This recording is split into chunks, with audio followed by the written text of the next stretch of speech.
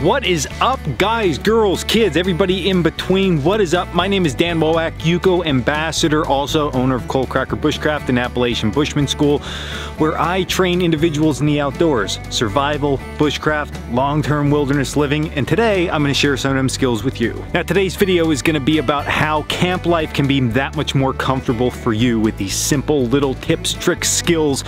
It's going to be great, and you are absolutely going to love it. And it all starts with this. Yeah, a stick.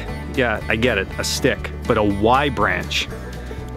Beautiful. I mean, these are so important to us, and you're gonna see why, because I'm gonna share with you 10 ways this Y branch is gonna make camp life better for you.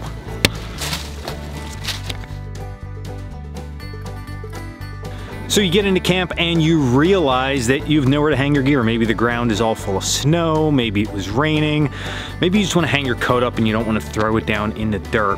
Have no fear, Y branch is here. Okay, I'm not going to keep making them jokes, I'm sorry about it. Why am I sorry? I'm kidding. Okay, Y branch right here, so you can see what we did. We just split the back section of it off.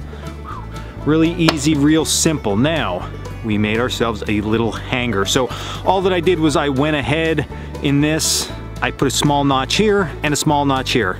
I'm gonna tie this to a tree, and then that quickly I have somewhere that I can hang all of my gear. Coat hanger, backpack hanger, food hanger, whatever you need. That quick, that easy.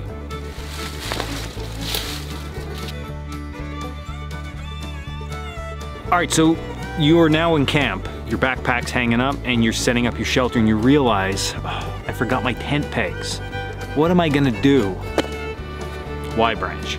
Okay, so tree is growing in this direction, okay? Down tree, whatever you can find.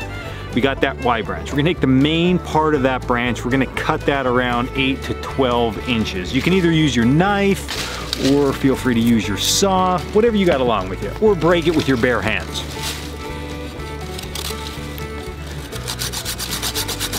All right, that's cut and spiked. Now, this side right here, we're gonna cut this about 1 inch. So, I mean, really easy stuff here. I'm just gonna take my saw and cut that free. Now, you might be thinking, what's happening?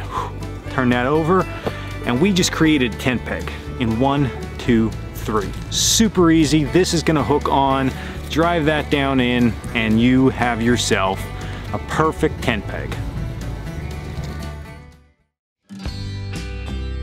So now your shelter's all set up, and what you realize is that you need to collect some firewood. But some of the really good firewood that you want to use to burn that fire all night long and stay nice and warm in these cold temperatures is still up in the tree. So in this case, again, I took a Y branch, I cut it the same as a tent peg, but I left the peg part really long. This is gonna give me a nice hook in order to reach out and pull some firewood. So great example, I have a nice big branch there. Dry, dead, it's just hung up, but I can't reach it. So really easily now I can take my Y branch, I can hook it, give it a pull, and down it comes. Simple, easy, dry firewood when you need it, how you need it.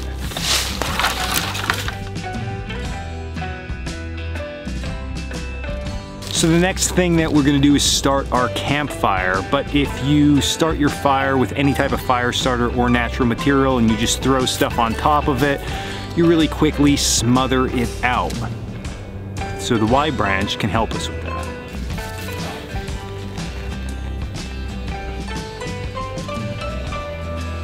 So when you're gonna start your campfire, you're normally gonna use some type of fire starting device or natural material. And just like I showed you previously, if you just throw the material on top of that, you can very easily smother it. But utilizing a Y branch as a backstop allows that fire starter to stay protected. So as I lay my material across this, it's still allowing air underneath, okay? This Y branch is allowing air to still get to our fire starter. It's still allowing it to burn. It's not allowing me to crush it. At this point then I could pile on my wood and begin my campfire. Now, if it feels at any point while this is going that it is starting to smother, we can simply take the back end of this and lift it up. You could see immediately that flame enlarged. That's because more oxygen got to that fire starting device underneath, and you're gonna be good to go.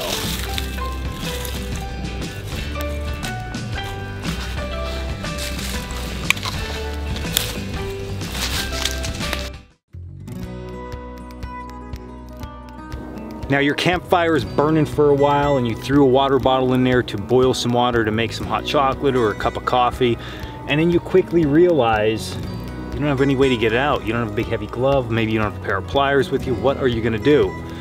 Y branch to the rescue yet again. So we just took that Y branch. You wanna make sure this one is green because we want the bottom of this branch to be flexy, okay? That's very important.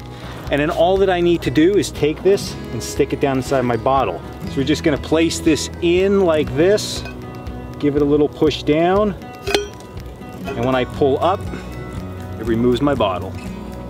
And just like that, you can pull your hot water bottle out with a very simple Y branch. Now the only downfall I can say with this is it's difficult to get this out without breaking the Y branch. So it's almost like a one and done type thing, but it's still super viable, super important to understand, and an easy way to get your bottle out of the fire. Now very similar to the last tip, and that is getting pots and bottles out of the fire. Pot in the fire, sometimes if it's totally immersed, hard to grab on. That thing can be hot, so people usually try to get a stick and balance it. Y branch, hooks really easily, off you go. I mean, it's almost like you want to carry this through the woods that way. You get my point though, very easy way to scoop your bale and move it around. Now, one of my most favorite apparatus to cook over is a woodland cook system. Again, utilizing Y branches. What I have here is a simple Y branch, and what I have here is another Y branch. I push them both down into the ground. I then take a straight stick and I can either put it over my pot and hang my pot over the fire. This works really well with Dutch ovens and cast iron. It also works great for making coffee. You don't have to worry about putting your pot directly into the flame.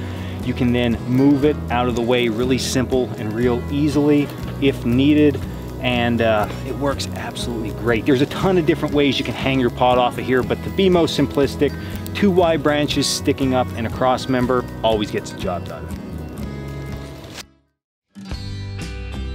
Now there's always accidents that can happen at camp, and one of those accidents might be you are around a wet area and you take a step and you realize that your boot was a lot shorter than the depth of the water. So next thing you know, your boot is flooded with water. You're just pouring gallons out. And you gotta dry your boots out. So how do you do that? You can just let them sit like this, but in my case with these boots, a lot of times they fall over and you just can't get the dampness out. It just becomes an absolute nightmare, but not if there's a Y branch around. Really simply, we can stick this down into the ground, and then what we can do is we can make a boot dryer. So we take the piece in the back and we just put our boot over it, and we let the boot fall forward onto the front stick. Now what that's going to do is that's gonna force the boot open on the bottom. It's gonna allow the water to run out and dry. It's gonna allow air up into the inside of your boot. You can also make a taller boot hanger and put a small fire underneath it. That's gonna get a lot of that heat up in your boot and help dry it out a lot quicker. So a boot dryer, definitely something to think about. Easy, breezy, Y branchy.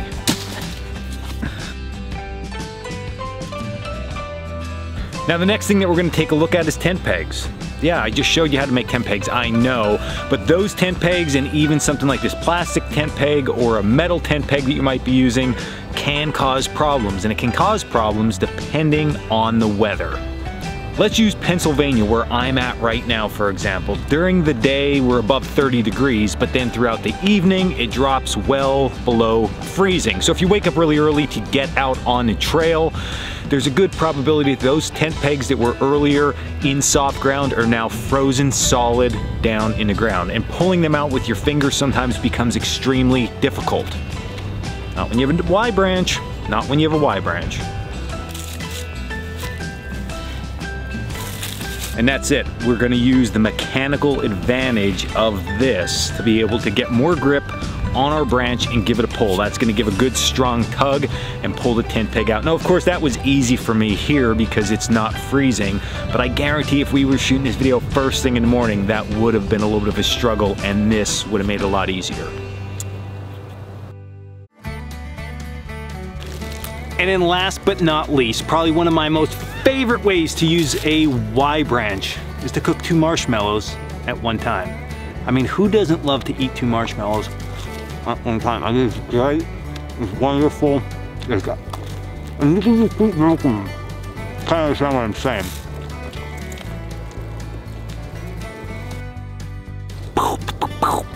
And there you go, smoking guns. 10 ways that you can utilize a Y branch at camp to make life just that much better for yourself and your other campmates. I mean, who would ever thought?